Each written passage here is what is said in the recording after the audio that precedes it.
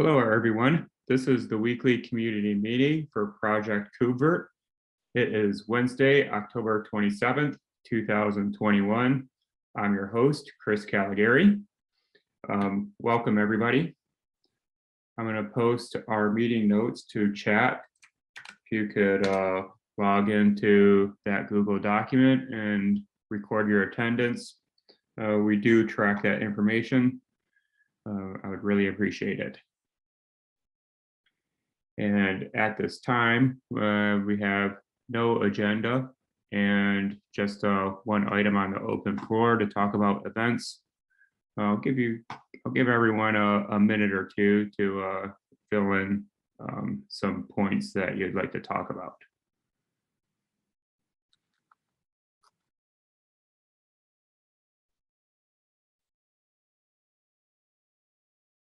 And in the meantime, I'll go ahead and share my screen.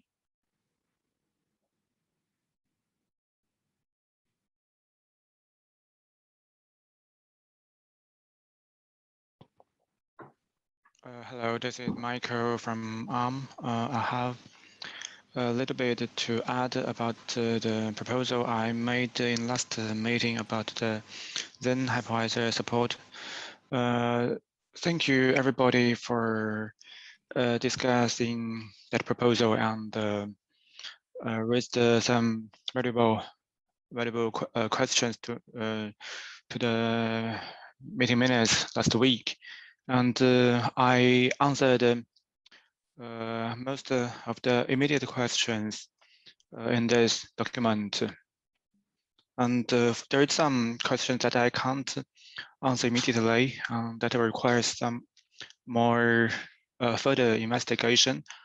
We will continue our test and investigation and cover all of them. And when we have a detailed design document, I think that will be in a few weeks. Then we will PR the design document to community repo in the required template. So just update about all these questions commented the last meetings. Thank you. Thank you, Michael. That was also a great architecture that you brought to us last week. We really appreciate that effort. I'm just writing a couple of notes here in the meeting notes.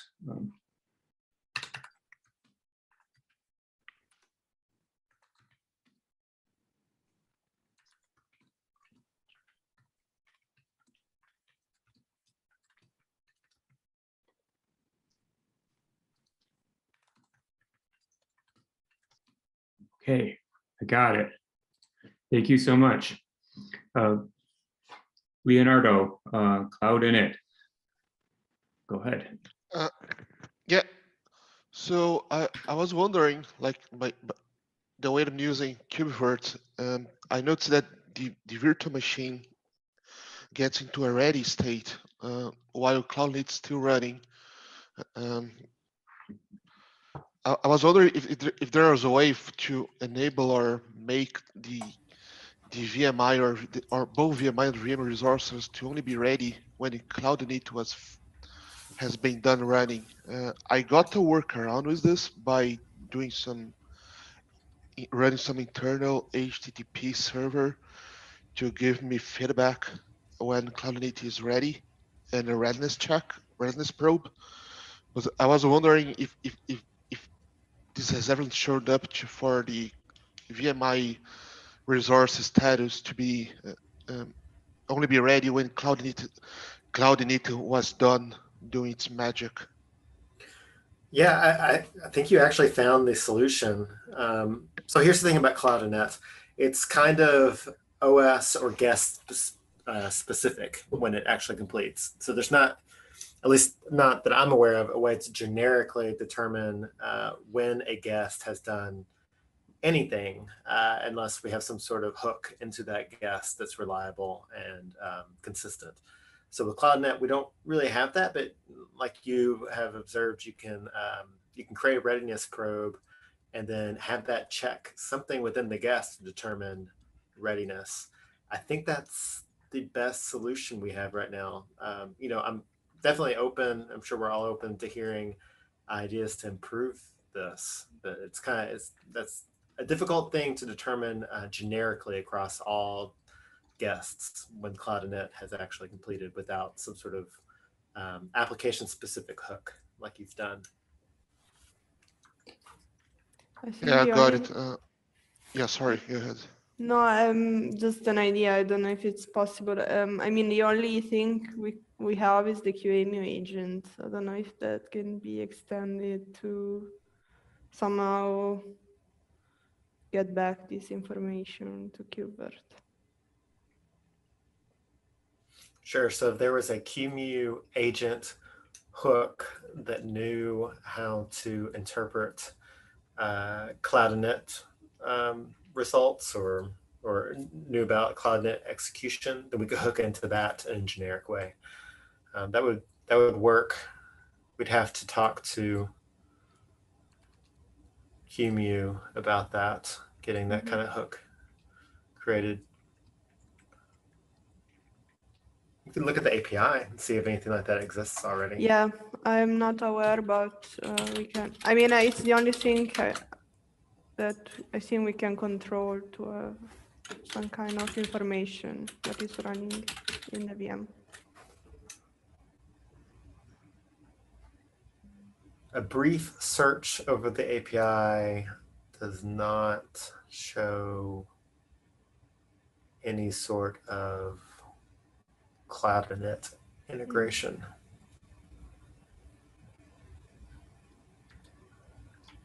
If you don't want to expose a HTTP endpoint, you could use the guest agent as a exec probe.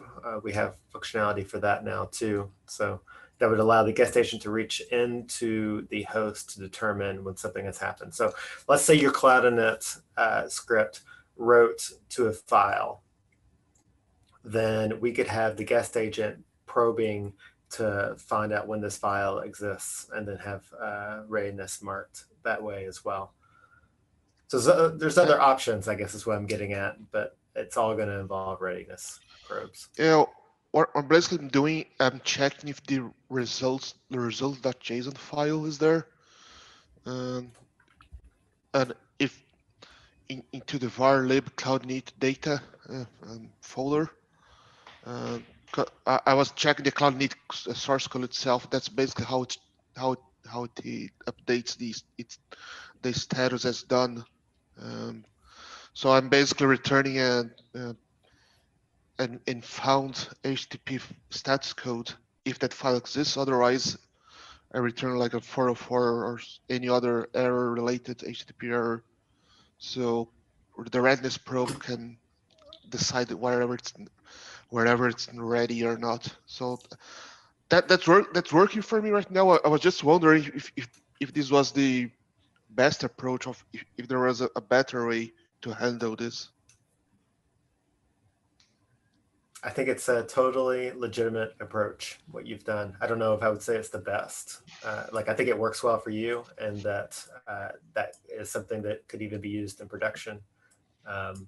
It all depends on the application.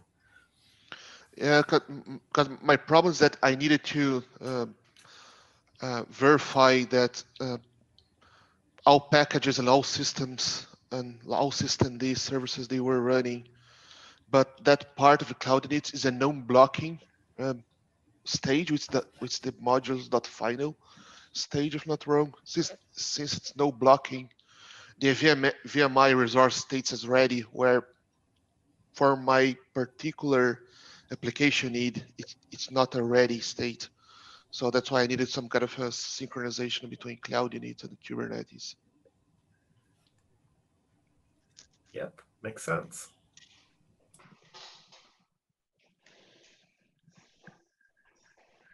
All right, thanks. I guess I'll just I'll just keep that redness probe.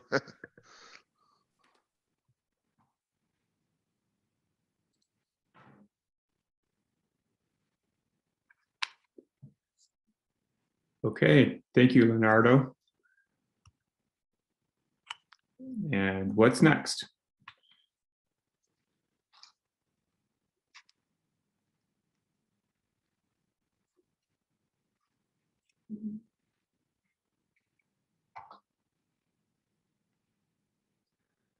It's been a quiet week.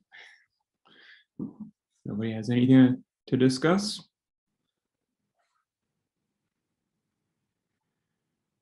Okay. I'll take over then for events discussion. As you all probably know, KubeCon NA just finished up. David Boswell and I did a presentation introducing KubeVirt. All Things Open also just finished up. Stu Gott and myself did a presentation running KubeVirt on ARM64 and Raspberry Pi 4B. That was both conferences were really well received. We had a lot of attendance, a lot of questions, and so it's always good to see. No rest. DevConf Czech Republic is now calling for papers. The deadline is October 31st. So Sunday, get your papers in if you want to speak. Alice Frozy has volunteered to submit a paper for us. I believe that is complete. You have submitted today, so. All right, thank you so much. We got one in. If anybody else wants to submit a paper, go ahead. Just let me know though, so I can create an issue in the community repo, and if there's anything that you need, like demo material, presentation, slide deck, we have all of that available. Bad news with Supercomputing Con 2021. We totally missed the call for papers. The call for papers was in January, and the conference is coming up in like November. This is one that I'm passionate about because all the big scientific organizations are present, like CERN and Lawrence Livermore Institute, NASA. And I would really like to pitch KubeVirt to those groups.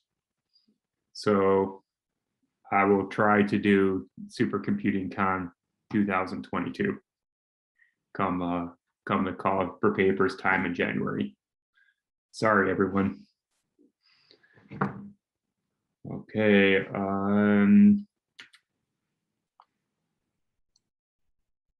That's about all I have for events. CNCF incubation. Not a whole lot of progress. The last update I got was NVIDIA has been interviewed for to get their opinion on working with the project. And let's see, we got NVIDIA, we got Apple Computers actually volunteered to be interviewed, which is interesting because the CNCF Technical Oversight Committee representative for KubeVirt is from Apple. So not sure how that conflict is going to work itself out. I haven't heard anything other than another Apple developer wanted to do the interview. And then I've been speaking with Howard Zhang from ARM. Michael, I believe that you work with Howard, and I think I have him talked into being the third organization to interview. So hopefully that works out well and we can proceed on to the next stage of due diligence. That takes us to the end of open floor.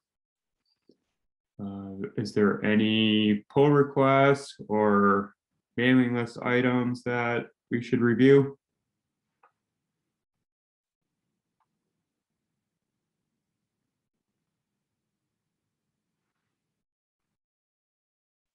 Let's do just a quick look at the mailing list. Pretty sure that we have everything covered.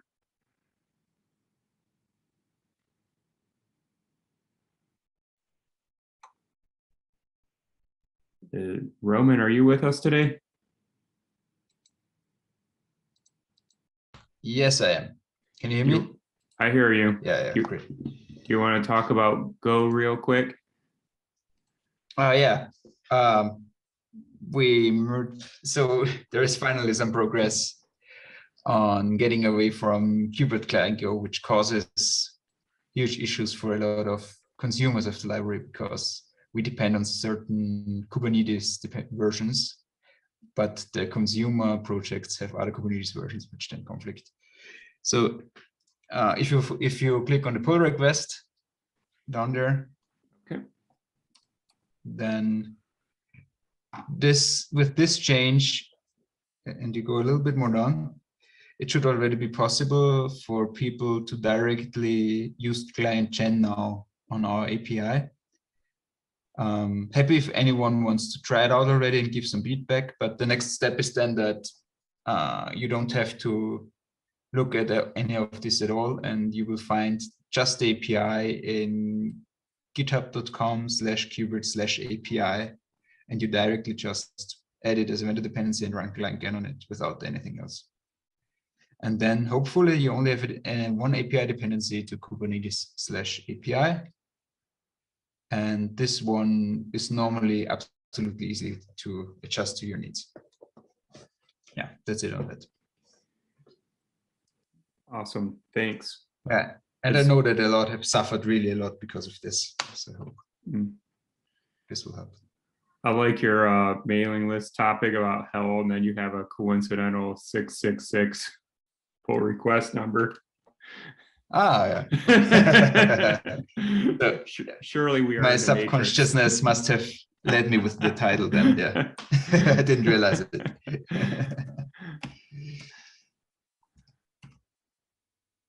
Okay, I think that takes us to last week's meeting notes. Okay, all done with mailing list. I'll put a note in here about the mailing list items and pull requests after the meeting. Okay, 721. I believe it has been a while since we did a bug scrub. 2 weeks. Yay, bug scrub time. I'm ready. Oh, are you gonna do it? I can't share my screen, but I'm ready to go with you through it. Okay. I can't believe I'm the only one who can share a screen around here.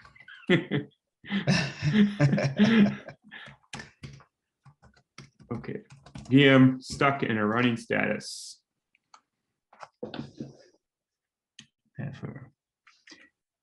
It taps a couple of times.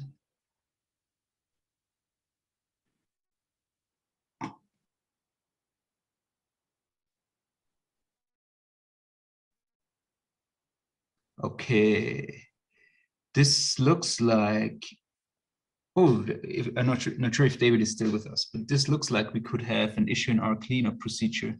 So this looks like Virt handler is trying to clean up some leftovers on the node after the pod disappears, but it has issues doing so, and as such, it never gets to the state where it can update the VM status, VMI status. Invalid value must be specified for update.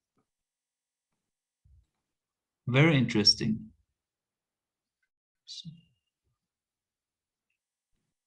Yeah,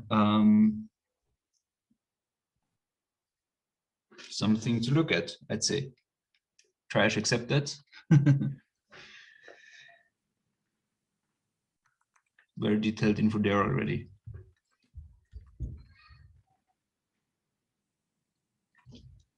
And could you assign it to me? Or I don't or think maybe I David, have because it's on the cleanup stuff. those powers. No, I don't have. Yeah, I don't have the just rights slash in assign KubeVirt. and my name. That's Oh, okay, no, you just have to write slash assign and sure. oh yeah, slash assign it.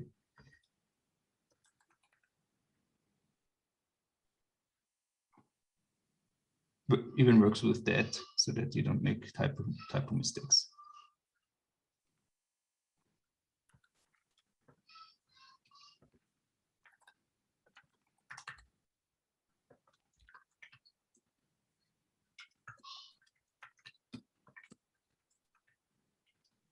This looks like an issue on the actual API update. Yeah, I've seen it into it. First looked to me like it was from the cleanup, but there's something about resource version must not be 0x0. That's very interesting.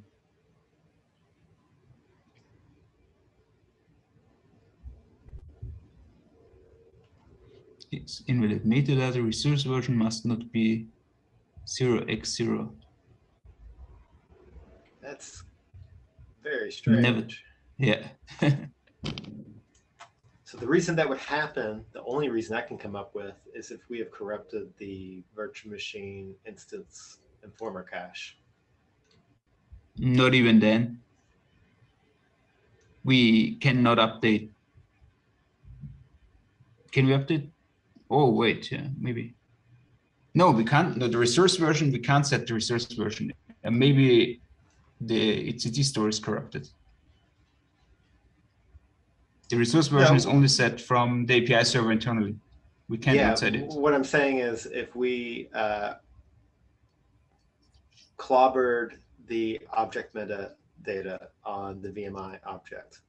So if we did some sort of manipulation in Virt handler to a VM object in a way that caused the object meta to get cleared, if that was done on the cached virtual machine instance, then it could potentially cause issues. When we do an update. Potentially, but I think that the API server, yeah, but I think we have to check, but I think that the API server just completely ignores anything which is set there. But so I'm not even sure if this is from the a validation from something we sent or if it's farther down in the API server already, but we have to check it. Okay.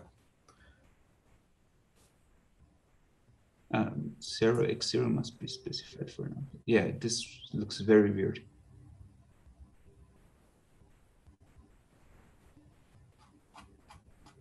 Yeah.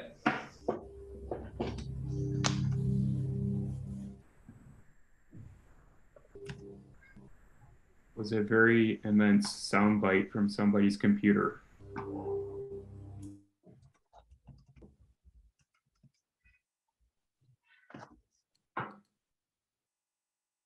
Next is the next one. Okay, just making sure everybody was muted. Yeah. So the next one tests the flaky unit test. We don't have to do anything. It's from Daniel. We can handle that. And it's already accepted. VM is not rescheduled if it's on an unhealthy node. That's an interesting topic. I can already And it probably guess. works as expected. Yes. We hear that It's a often. fencing Yeah. issue. Yeah. Yeah. This is an expectation typically coming from other virtual machine platforms. And it's just not something that out of the box you get with Kubernetes. It's more of a platform issue than a KubeVirt issue. And I'm speculating, but my speculation is probably right.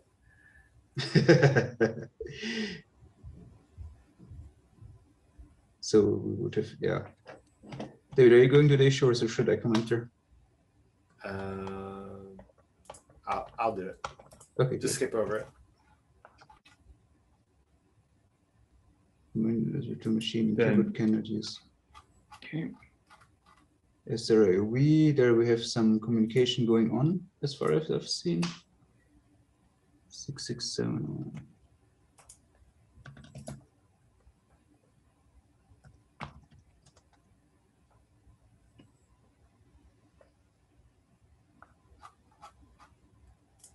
So let's also pull into the issue.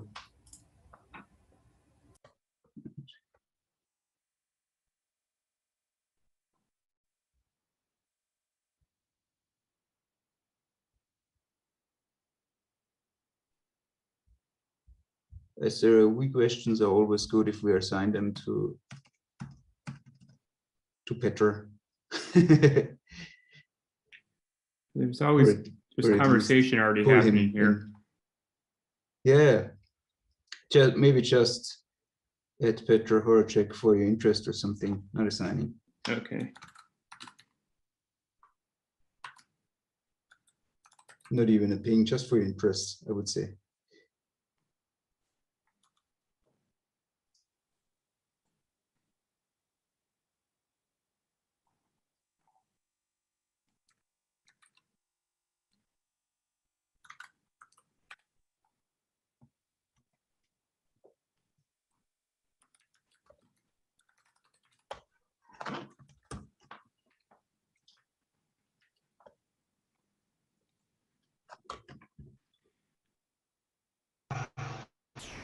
Let's tag this with needs more information.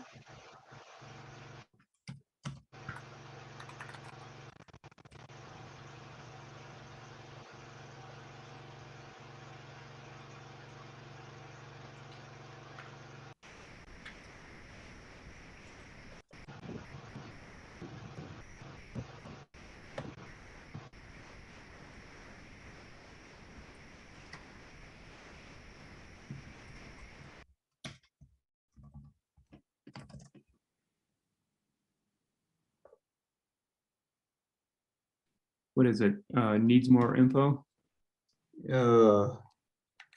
Needs info, I think. Let's try needs info. Yeah. But it's /try. Yeah, I got it. I got it. And then it maybe need info. I don't know. We will see.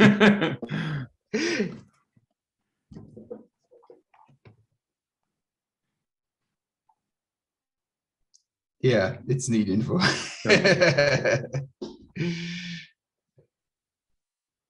Gosh. Now we destroyed the nice conversation which is already going on. Right.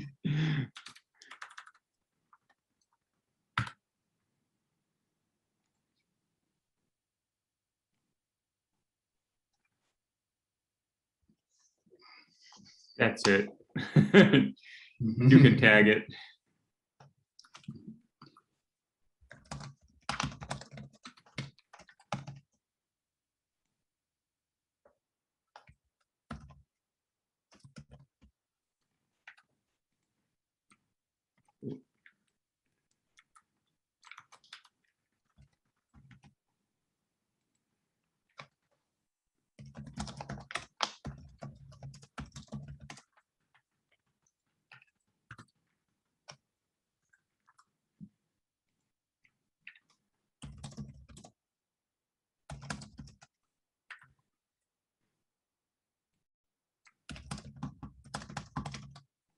Yeah, I lost my window. Okay, let's try again. KubeVirt 46, status interface, SRILB network is missing. It's like the same kind of bug as before. And show me.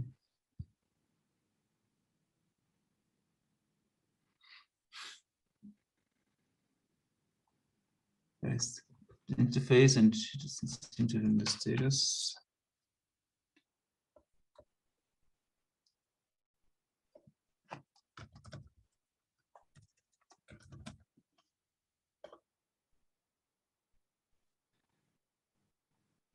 There's another conversation happening with this one, so let's move on. There is already? Ah, yeah. Yeah. Yeah, okay, great.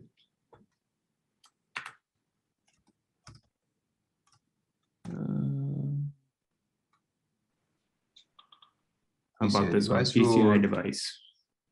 Looks like Vladik is already on it. Okay. Yeah, Vladik self-assigned. Yep. Move on to the next one. All right. I think we have a good one. Just wait. Nope, Alicia is in on this one. Perfect. That's even better.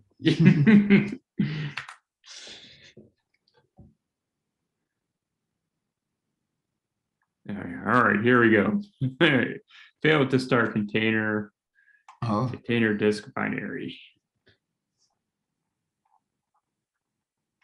Yep, we were the first one to look at this. this is. What is the number again? Oh, I also find it anyway. 6637.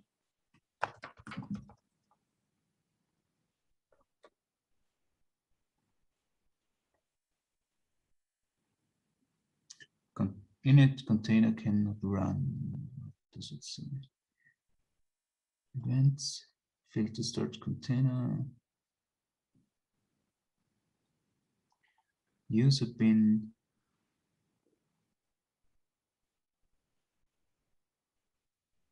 CP. That's interesting.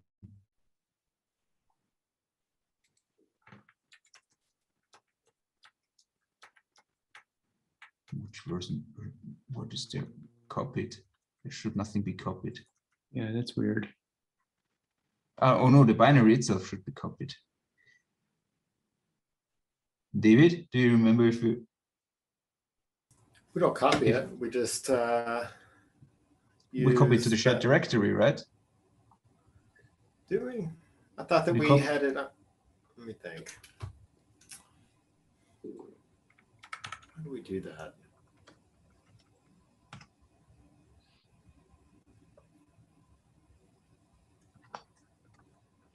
Basically the pause binary. We're copying it to shared directory so that the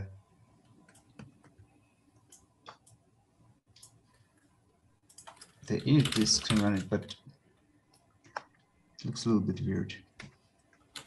What? So is it the init container that's copying it? How did we do that? Looks like it's the init container. Yeah. Okay.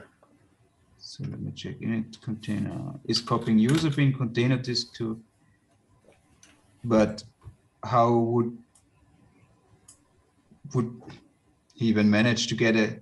I mean, he's using our virt launcher init container, and that's one is the launcher image, and there is CP in. So maybe it's on 041. Are we sure that it's is Are it we- our Virt launcher image? Are we sure? We probably have to ask if. Are we If they're publishing changing. to Docker.io? 41.2 is Quite already on Quay. It's already Quay. Do we see that? Well, This is strange. the container disk demo, the person should not use that container disk demo disk anymore because it's old, but it should still work It independent still of that, work. so it should not be related. So the image is Virt controller. Am I seeing this right? I'm confused by that. Init container, it's right there. It's Quay, KubeVirt, Virt controller. Init container, yeah. How can that be? It's Virt launcher that we need, correct? Yeah. Or, Yeah, it should be with launcher. okay. I have no idea how somebody Maybe- can get themselves into this scenario. Well, someone could change the virt controller. But someone could set the launcher image as the virt controller one. I don't know. That's the only way I can see this. Even the compute image is Virt controller. Yeah, so this means that the controller image got set as the launcher image on virt controller. yeah. I can respond. Okay. So yeah, there are some custom modifications in play, definitely.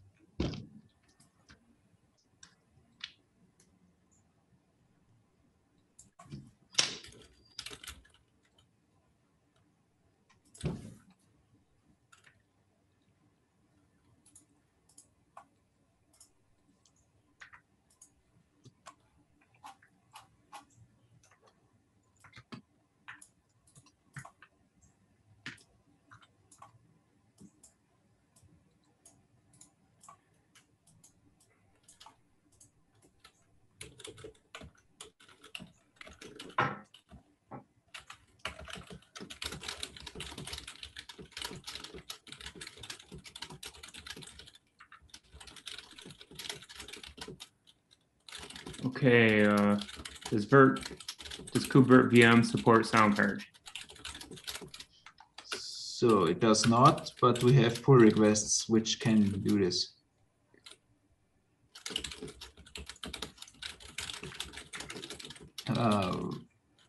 Victor Toso created a pull request which would do that, and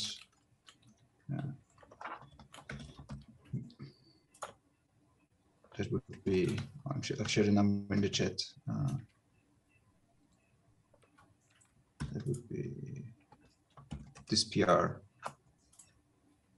So this is a redo of a very old PR, and it seems like we have some use cases now, like some remote desktop applications would require a sound card to be present with, and they would use. So we were always missing this use case. I don't think that anything speaks against allowing having sound cards.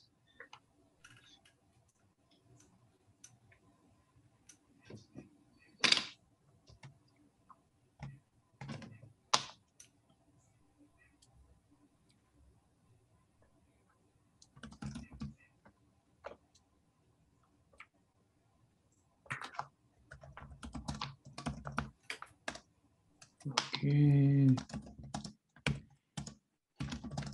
Cannot use console VM with Virt CTL. Wait, just give me a second. It just responded. Cannot use console with Virt.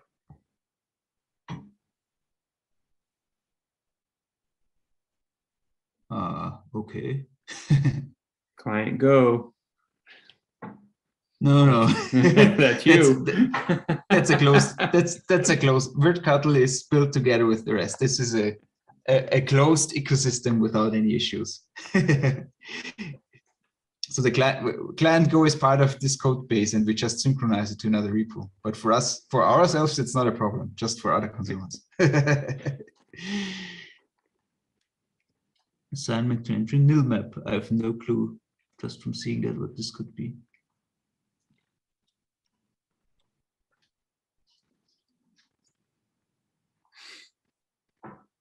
Yeah, I can take it.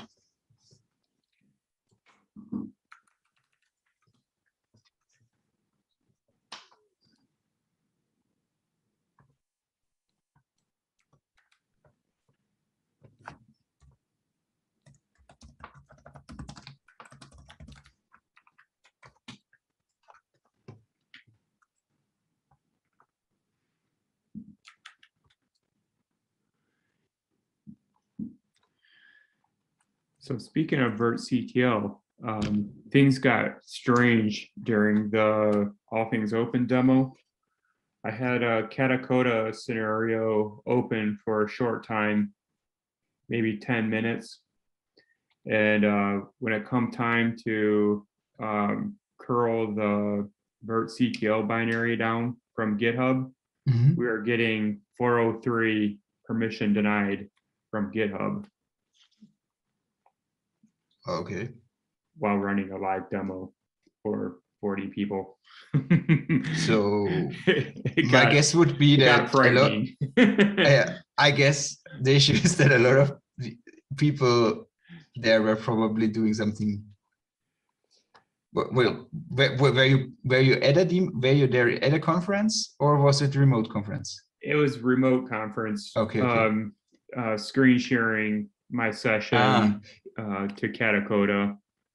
And others were, yes. My guess would be that the piece from the Katacoda labs were blacklisted for unauthenticated calls because there were too many. Can that be? I don't know. Or there was a GitHub issue. I don't know.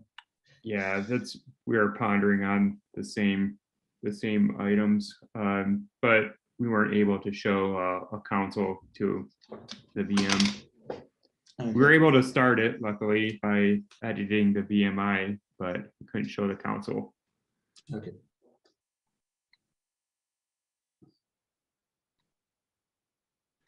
Okay. Next bug. The pause of the storage fails. There's looks like somebody's already commented on that. Do you still want to go into it? well, let's just see. Sometimes the person which opens the bug is also creating a comment or so. So Okay. it's not necessarily someone else. Let's just go down and see if someone from, yeah, Lubo is already there. But, oh, maybe we can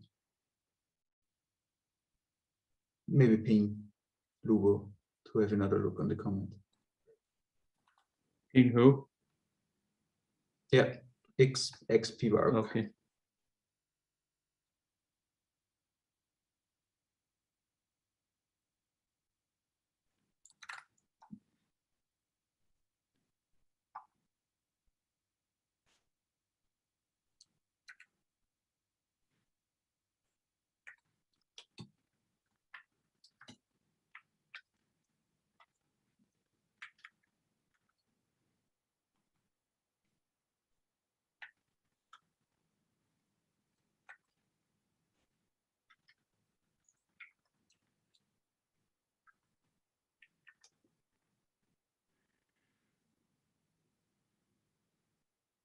Okay. Like old things. Okay, issue. this was, yeah, this issue we think know we- about already. Yeah, we spent a lot of time on that. Yeah. Seems like we're through then. Shoot. Yeah, sure does look like it. 7:45, so I return 15 minutes to everybody. So thank you for joining us. See you next week. Of course, if you have any questions, feel free to reach out in the mailing list and Slack. Okay, thank you, Chris. As Thank always. Well done. See you. Bye. Bye, everybody.